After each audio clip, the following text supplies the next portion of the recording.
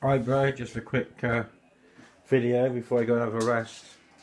Feeling it a bit today, but this is Ham Radio Deluxe, and what do you think? This is the satellite tracker. This is the International Space Station at the moment. We'll see. This is the SDR, which is superb anyway. But I matched it in with the colours with Ham Radio Deluxe. I'm just wondering what you think.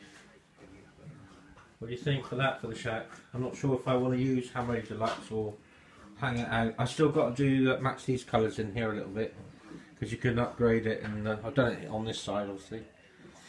And but yeah, it's great how you can match it all in, you know, so it looks really nice. Even though there's 3 windows there, I can also, like, if I want to, just go quickly full screen. So the scope's full screen, or I can just quickly go back. And I got the other 2, or I can go full screen on this one as well, or on all of them actually. And let me know what you think sometime when you get 3 or 5 minutes.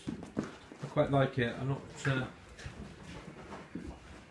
not fully sold on HRD, Ham Radio Deluxe. This is the free version.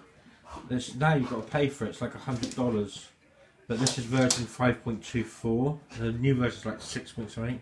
But I can't see any difference in it, to be honest. There obviously are differences, but not that I can see anyway. I actually prefer the older version. You can change more on it and stuff. But obviously this will be good for like controlling the radios, because you can hook it right up to the 870 and stuff. But and obviously the SDR obviously is going to be in the middle, centre stage. Radios will be underneath, and this will be on the wall obviously in the shack. But let me know what you think. So pretty looks pretty good. I'll show you from the other side quickly. It's pretty nice, with it all working. Look great in the shack, doesn't it? But let me know what you think, buddy.